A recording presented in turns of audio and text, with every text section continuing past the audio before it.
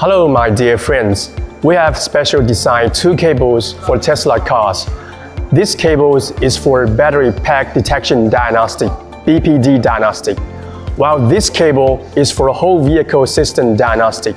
In today's video, I'll first teach everyone how to perform battery pack detection.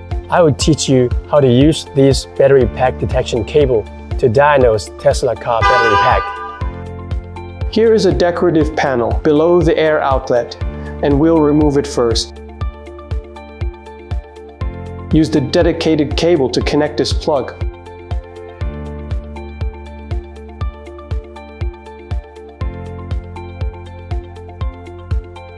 Then connect the dedicated cable's OBD port to the VCI.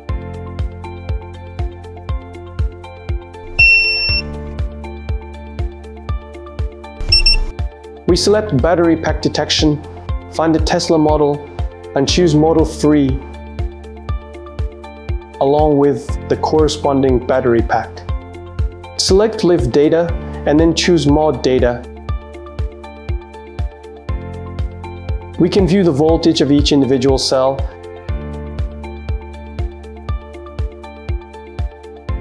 the overall battery pack voltage, the maximum and minimum cell voltages, and the temperature of each battery module, the highest and lowest readings. There are several connectors of Tesla car battery pack detection cable. This connector is for Tesla 3 and Tesla Y, while this two connector is for Tesla S and Tesla X.